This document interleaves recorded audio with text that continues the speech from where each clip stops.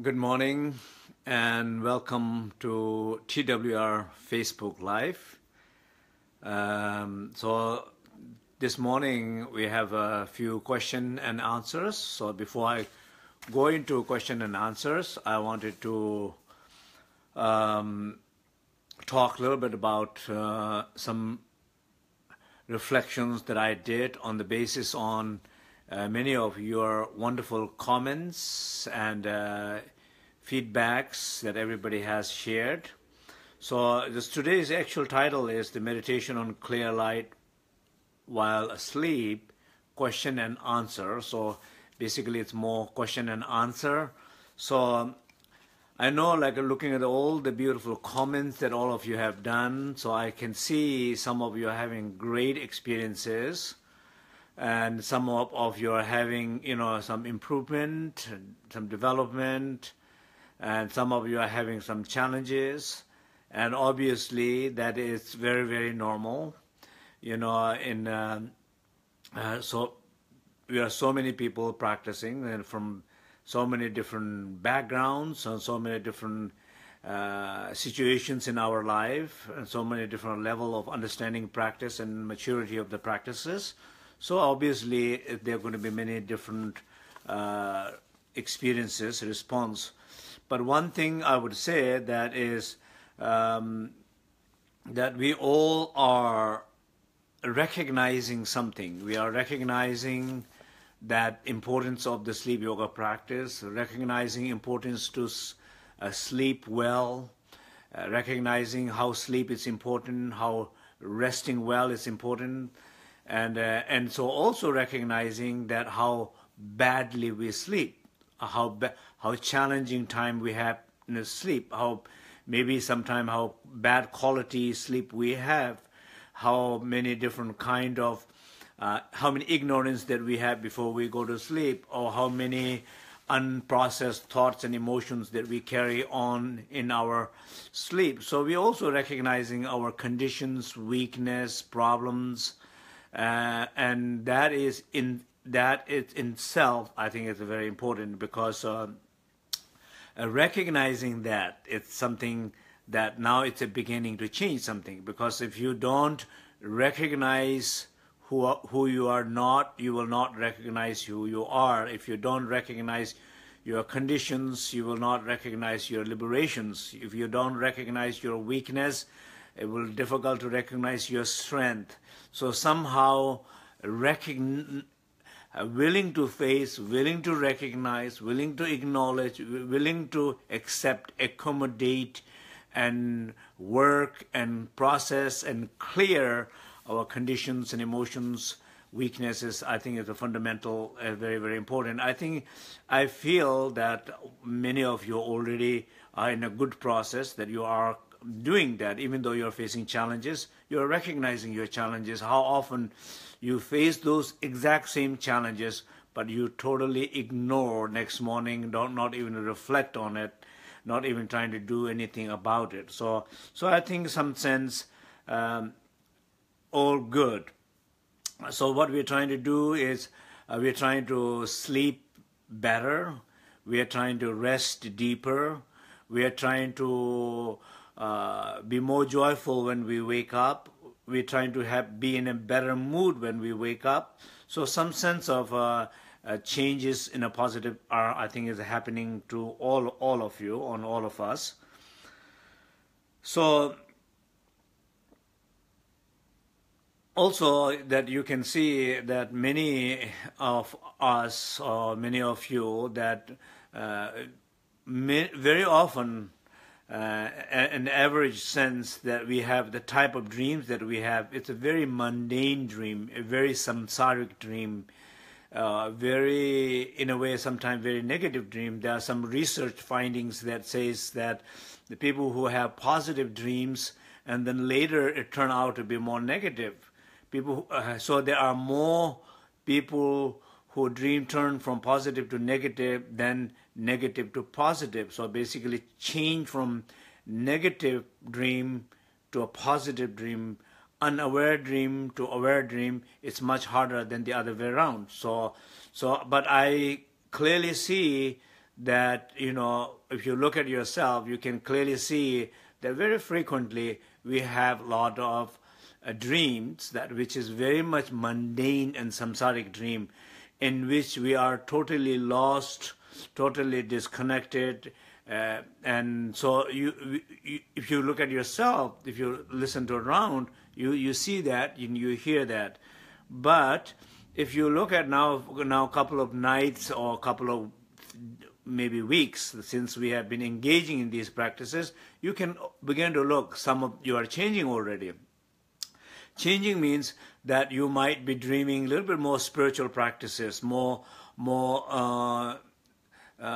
sacred symbols, dreaming temples, dreaming sacred images, dreaming being with right people, being with your teachers, mentors, your friends, and then also kind of recognizing certain dreams that you have. If it's very difficult or fearful, you're recognizing them as a dream. So basically, there is much more changes even in your samsaric dreams, even in your conditional dreams or normal dreams. There's images are changing, the stories are changing, the feelings are changing. So these changes are also brought simply because we are in conversation right now. I'm right now talking with all of you about dreams. I'm talking about sleep. I'm talking about our weaknesses, our strength. I'm talking about our conditions and our potentiality. I'm talking about our mundane dream, then our more spiritual oriented dream, dream of fear rather than dream of hope rather than the dream of fear. So there are already changes in your dream. So I think that's also something that's important to recognize, especially, I know like not all of you have, but those you do have, those you do recognize is changes in your dream. That is also important. You recognize, oh, something is changing in my dream. I begin to, for example, for me, when I dream about my teachers, when I dream about temple, when I dream about in retreat, practicing, playing instruments, and those are dreams, are much better dream than I am driving stuck in the traffic and stuck in a kind of difficult situations in my ordinary life. so you can. I just trying to point out that even in our samsaric dreams are changing. Even your ordinary samsaric dreams are changing. So some people say something like, one of students, Balbina Ray, she was sharing her dream and her sleep yoga practice. So last 15 days that some health challenges, and 15 days that she did not sleep well. Yesterday was first time in last 15 days she slept well. So just think about that. Sleeping well, it does not necessarily mean lucid dream, does not mean dream of, I say, clear light sleep, does not mean anything. But at least sleeping well because of the practices you're trying to do, that is very important message. Because most of the time throughout the day, our state of mind, state of emotion, state of how we see the world, we are kind of different. We see differently, we interact differently, produce different kind of stresses and karmas, patterns we produce. And so as a result of that, when we go to sleep, we forget about the practice. We're just having a difficult to even go to sleep properly, sleep better, sleep with more clarity, sleep with more calmness, peacefulness, even which face just not challenges to have that. So not to always think about very big goals, but think about some small steps toward that big goal. I think that's very, very important. So Balbina's, I think it was kind of very important. So after 15 days, we were having first time go to sleep. Wonderful. Just thank to the sleep goddess, thank to these practices, thanks to the Cyber Sangha collective that we are all supporting each other. So these are like some, I think it's very, very important to reflect that. So we, of course, sometimes there are things that you can do. For example, time to time, we having a difficult time to sleep, just not because of our practice or any condition, sometimes even just uncomfortable bed, or very disturbing day, or even simple as too much food. That's what happened to me yesterday.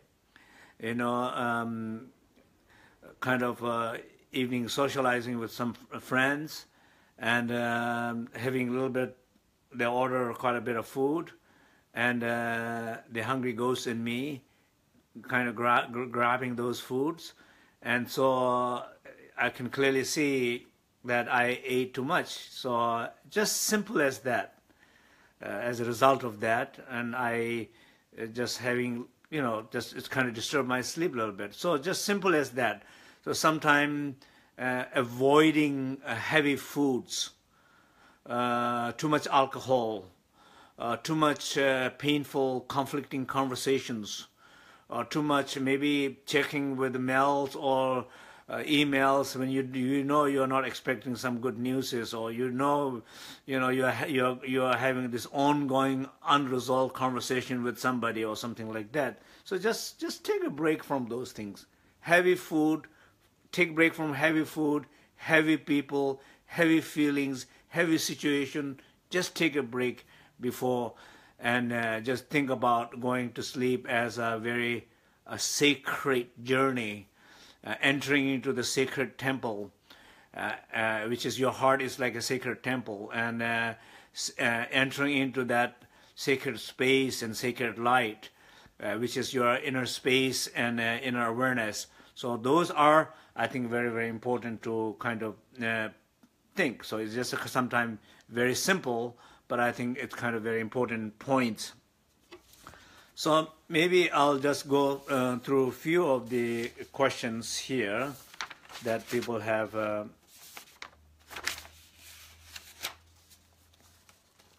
So somebody says, I'm practicing every night, but I notice it is difficult for me to fall asleep easily. Maybe I'm too concentrated on the practice, or I put too much effort, or is it kind of grasping? So basically, I think anything in life, don't put too much effort. Anything in life, think about that. Places where you put too much effort in your life right now, they are difficult. Think about places you're trying to put too much in your practices, in meditation, they don't work well. Or same way, when before you go to sleep, you put too much effort in your practice, it will not work, particularly when you're trying to go to sleep. So, no. So think about this. When you have to visualize something before you go to sleep, I say something like this. See it, like if I'm trying to see an image, a sphere of light or peaceful, see it, feel it, become it, and be free from it, dissolve it. Like when you visualize a white before you go to sleep. You see the you feel the you become that means you become that awareness, and you let go of that image, and means you allow yourself to fall asleep. So it's a very typical problem that people focus and put too much effort on a symbol. And neither meditation work, definitely it will interfere your sleep. So don't fight with or don't fight with the sacred image. Don't fight with yourself. Don't fight with the practice, and you will always lose if you do so. So yes, absolutely, maybe you are grasping too much, putting too much effort. So just trying to take it easy, calm down, and and maybe just recognize then when you're doing that, and just breathe it out. Breathe it out when you see when you're breathing it out, sending the. I always say breathe it out, and to all the the tensions that you are feeling in that moment. Breathe out tensions that you are feeling in that moment. You recognize as in the process of going to sleep or in meditation. That's all you do. Second question. So I practice daily. Sometimes I fall asleep before I finish. Do I need to sleep in a lion pose on the right or left? Is it okay to have pillow between my hand and head? So first, so if you, I don't know what exactly you mean by saying I fall asleep before the practice. So somehow during the practice you should fall asleep. So somehow last point of attention, last image, last feeling, last contact should be those, practice, your practice. That space, that awareness, or that freedom, that light should be the last contact. So some sense, I think it's okay, maybe some sense related to the first question. So don't put too much effort. And the last images, as long as the last images are the images that you are supposed to focus on, or last thoughts and feelings, emotions are that you are supposed to have, then it's okay to fall asleep. It's okay to lose it. Because your awakened mind is losing that connection, but more like unconscious awareness, in a more subtle awareness, is continuously remains connected. So don't. I think one should not worry about it. So the third question: when you say sphere of light at the third eye, do you mean the sphere of awareness, warmth, space, or light like a flame, or light like a light bulb? So basically, when I say sphere of light, basically what in Tibetan we say tigle, and in Sanskrit we say bindu, like a small ball of light, like a bulb, small bulb, like could be maybe like one of these things, right? But this is a little too big. But the small sphere of light, a small, a round one, and generally everything we visualize like either is a symbol, syllable, or state of mind, or light, or wind, whatever. When we visualize something, it basically it seems like saying that such energy exists in our body. Like when we're saying such energy exists in there, and because we cannot visually see that, or we cannot experience fully through our mind, and so visual image actually helps to activate its intensity of feeling more, so that we can experience something exists there. So these visual images, I think it's more like a support to it exists there, or it's supposed to bring it into more like a life. So sphere of light is basically, that's what it's trying to do, is that in the third eye there is that sense of clarity, light, and so you're trying to, by visualizing that sphere of light, you're trying to bring that clarity of expansion more in life. So that before you go to sleep, you are not sleeping in your sense of loss, you're not sleeping in ignorance, you're not sleeping in doubt, you're not sleeping in confusion. Rather, you are sleeping in that sense of freedom, openness, which is that space which is illuminated by this sphere of light the energy that you are feeling in the forehead. So in some sense, I think simply that is what is happening, and that's what you're trying to do. So the fourth question is the home meditation with the breathe accompanying during the sleep? So basically, the home. So when we're doing this home, sending out from our nostril as a luminous home. So I think the question is that breath is going out with it. So does the breath is involved with the breath or not? I think that's what the question is. So generally in the teaching, it does not specify in a Maju, in a Mada Tantra, it does not specify that it need to accompany with the breath or not. But I think do either way. But I think accompanying with the breath, I think it will be very good. I feel I do try when I sleep. For example, as I was mentioning, that we're having kind of a little bit interrupted my sleep a few times yesterday night, and during that time, whatever, I just immediately I look inside myself and I see whatever discomfort is there because of my physical condition. And affecting my energy, affecting my wind and my mind, affecting my dream.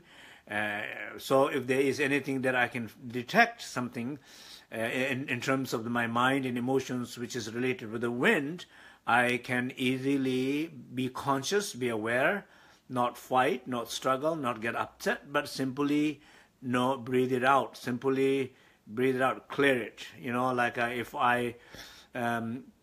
like in a room where I feel like it's hot, suffocating, too much heat, dry, and if I'm feeling it's affecting me and I don't like it, when I notice that, instead of saying I hate this heat, I hate this temperature, getting angry, upset, no, I just recognize that. I just get up, I open my window, and let a little fresh breeze come in, and that's it. Just simple action of awareness in that moment. It's necessary. No emotion, no negative emotion, no struggle, no effort is necessary at that moment. Simple action of awareness. Go back to sleep. Simple action of awareness will be when you notice something like that, use your breath and breathe it out. So yes, the simple answer is yes. And if you find it a little difficult, then don't worry about it. Just visualize it.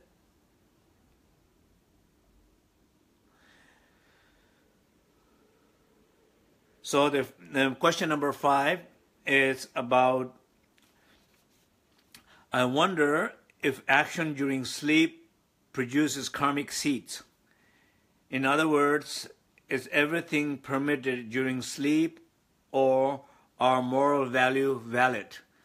Are moral value valid? So of course, in some sense that I think, at least my opinion, moral value valid, because any moment of your existence, either it's the day or night, either you're conscious or unconscious, either you're lucid or non-lucid dreams, every time there is a fact, it affects you, it affects your karma, it affects, if it's for example, if you have a lucid dream, if you have a virtuous dream, if you have a compassion dream, if you have a dream of clear light, if those all have a positive karmic consequences, if those help to develop your meditation, your view, or if those help to develop your produce virtues, merit. So if you're producing merit, if you're cultivating your wisdom, that means same way when you are doing something wrong, or you are getting angry, or you are upset with someone, then naturally it has a negative consequences. But the only thing is, probably it's not the same level of effect. If you're yelling at somebody, if you're yelling at your, I don't know, your boss, in sleep, you won't be fired or you won't have trouble with, at least not very obvious way. You will not have problem. But if you do the same thing in your waking state in front of your boss, you know you will be in trouble, right? So that the consequences are there, but not the same way. So I think the answer, simple answer for your question is there is consequences for whatever happens in your dream and your sleep. So number 6. So I usually find practice like this very helpful in clearing of obstacles. But the problem I am experiencing at the moment seems to grow more solid, painful, and stuck when I focus on them and trying to bring them to the point of light in my forehead. So first of all, I've never said that you need to focus on those kind of effort and negativity and bring into the light here. No. So it's important that I clarify that you do want to be conscious of before you go to sleep, because it's like being aware. You walk into the room. For example, if you go into your bedroom, you wanted to make sure that your bed there is not 100,000 things on your bed.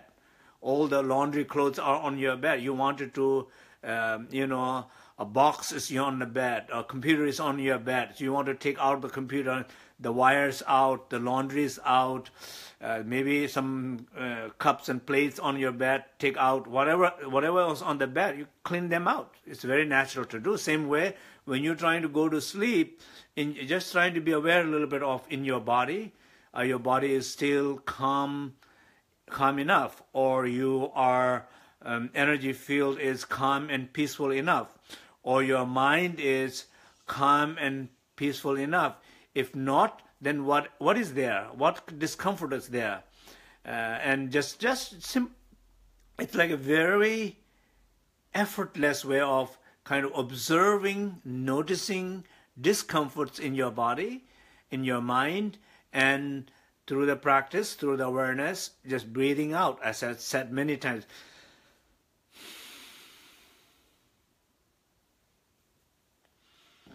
For example, right this moment, as I'm speaking, you're not going to the bed. Maybe you are in some part of the world.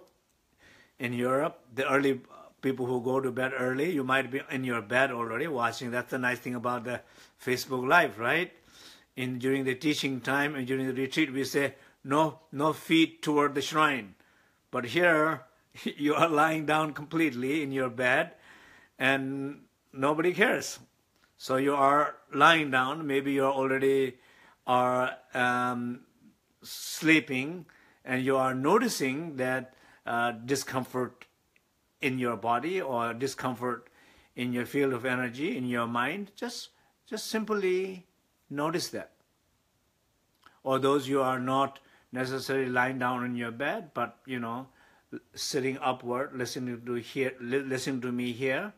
So just this very moment, look inward, not particularly focus on me.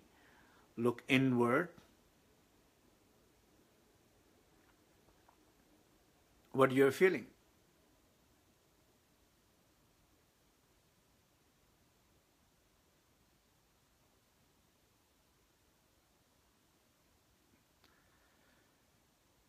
If there's any discomfort feelings, just notice, but not fight. Breathe it out. Notice, breathe it out. Notice, breathe it out. Don't fight. You don't have to even analyze.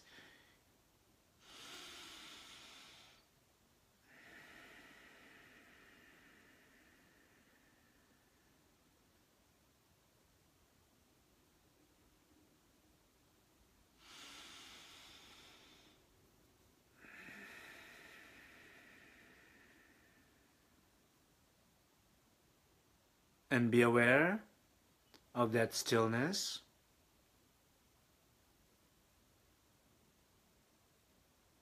that silence,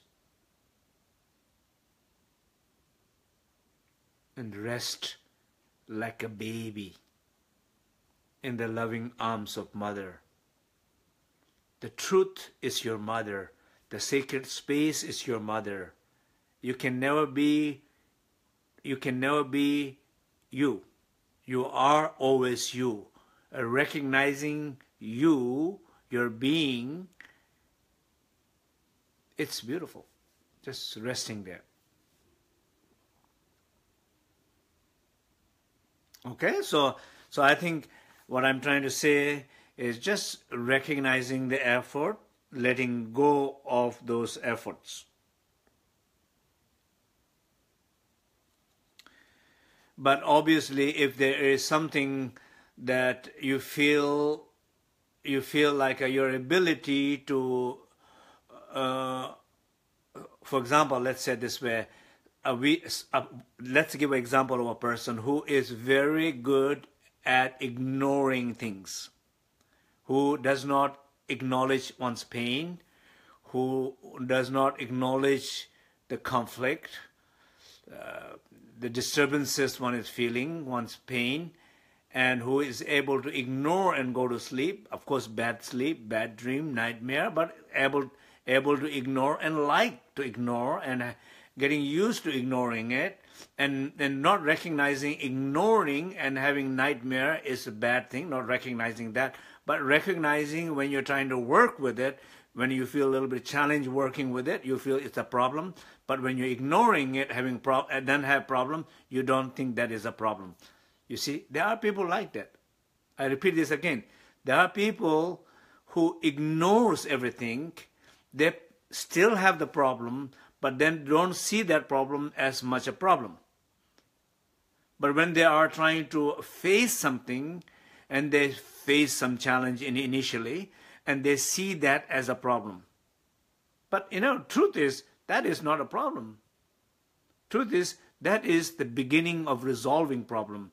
The first one, ignoring and having problem, is a problem and will be problem continuously. And that is, I think, something that's important to recognize, because it's a little bit harder probably in the beginning to confirm, but it's better in the long run, right? So let's see. Okay, I think maybe we can do a short practice here.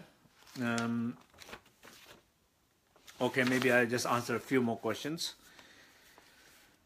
So somebody is saying, I wonder, to whom do you pray? That's a question for me. Is asking yesterday. I mentioned a little bit about praying is a very important, and personally, of course,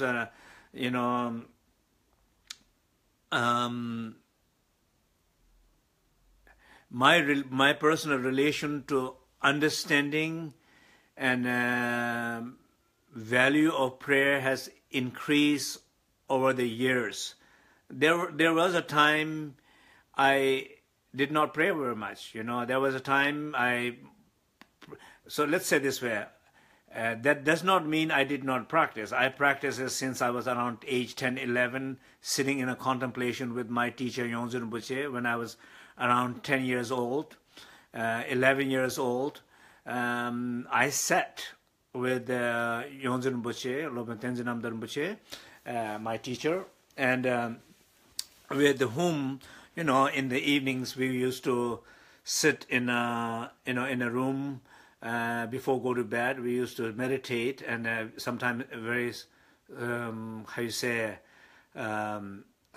hot summer, and as a very young age, it's kind of very hard to stay awake and meditating and abiding in the nature of mind. And I fall asleep. I bump my head into the window, and he could hear that somebody's bumping head onto the window, and then you bump one time, and then you bump another time, and then he hears that, and he says, "What a miserable meditation! Just go to bed. Why you are like just forcing yourself. I said, okay, thank you, I'll go to bed. So of course I meditated since that age.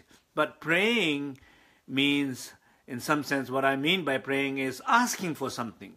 Help me to find a job, help me to find this or do that. That kind of prayer, I did not do much. So somehow I did not feel so much in the need of some specific thing needed to happen. I did not feel so much need of some specific thing needed to happen in my life. I felt whatever things needed to happen in my life, they happened in my life. And sometimes more than what I expected happened in my life. I'm very grateful of my life, the flow of my life. So I did not pray that way. But sometimes I do prayer like for others, that for my family, for my child, for a student who is sick. I pray for others, people, and when I teach, when I in the middle of the retreat and right in the beginning of the retreat, I keep very simple prayer. I said, I am starting this morning, like even in the Facebook, I am starting with my best ability of my good intention, giving all my time, energy, and all the time and energy of all of my students, other people helping me to do this wonderful social work. I consider this, and may this benefit to everybody who is listening. May this heal them. May they understand easier.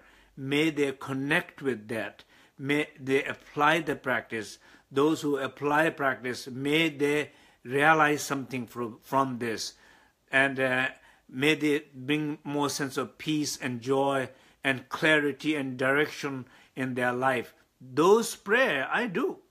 And I definitely believe by praying that it will bring more than anything. It's not me. And it's not like just what I have to say or I have to teach, or it's not my ego thing. My just simple prayer, may these teaching help. I believe so much that this has a power to help. So in that sense, I truly believe.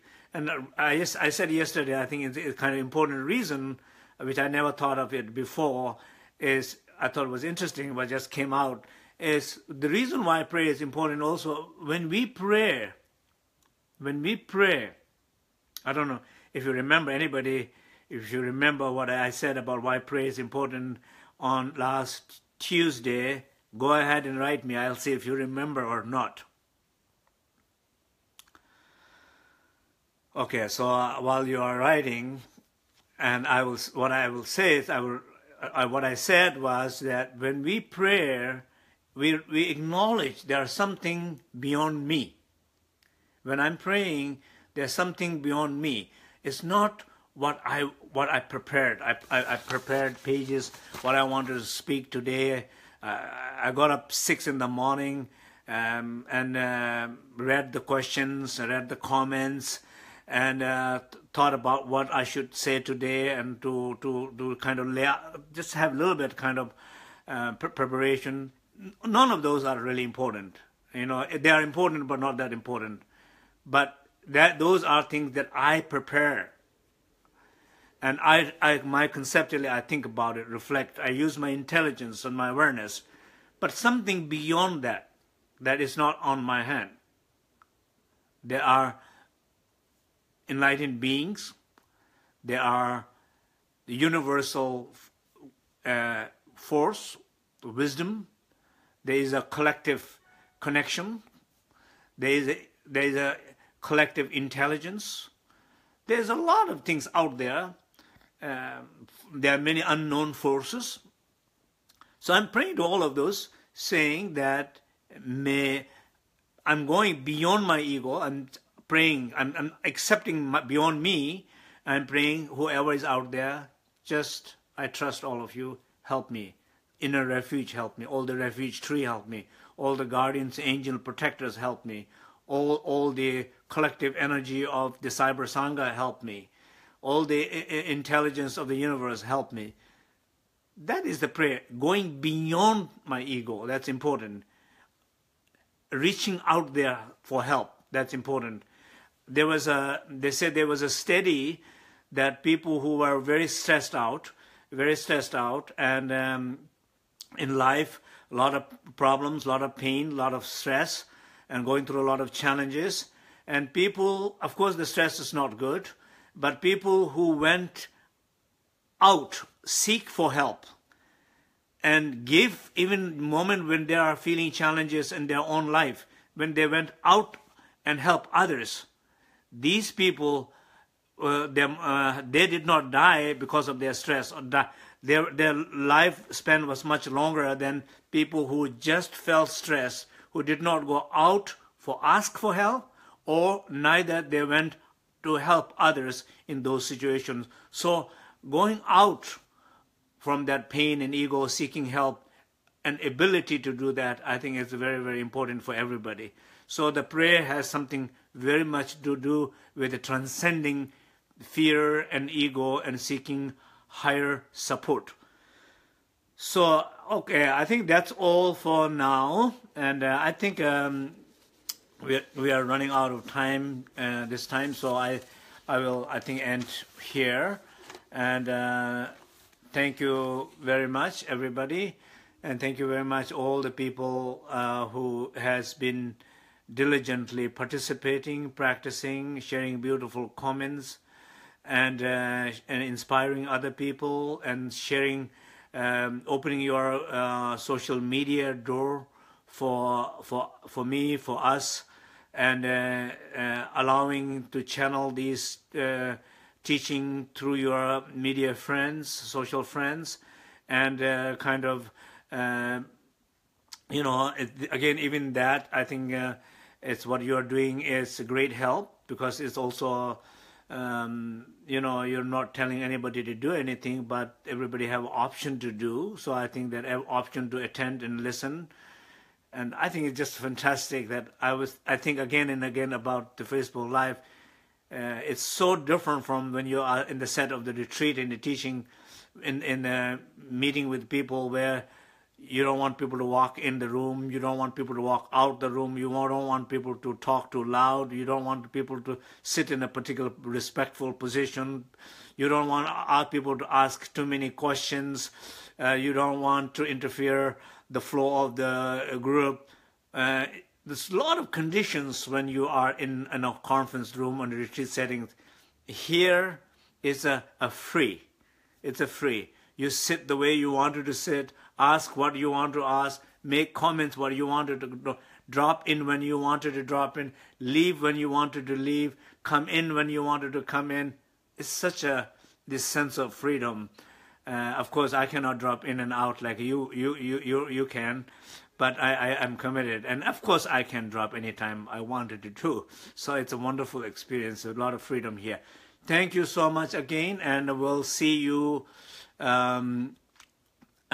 next Tuesday. So I will be, right now I'm in California, and then next week I will be traveling to Europe. So I will be a whole month in Europe, and in Paris, Vienna, Berlin, Amsterdam, Buhl, and yeah, so I look forward to seeing all the people who are attending those teachings, and we'll continue next Thursday, same time.